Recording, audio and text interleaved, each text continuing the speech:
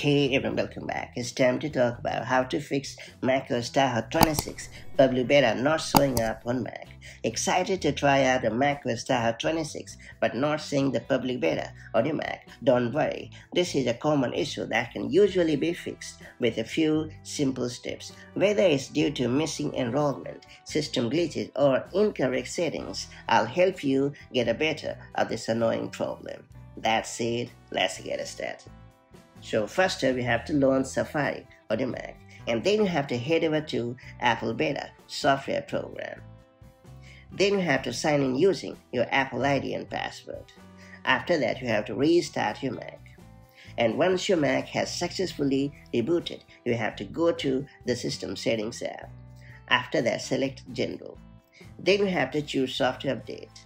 Then you have to click on the Info button next to Beta Updates. Then you have to click on the drop-down menu and choose macOS Tahoe 26 Public Beta and hit the Done button. Then you have to wait for a few seconds to allow your Mac to check for the software update and bring it up.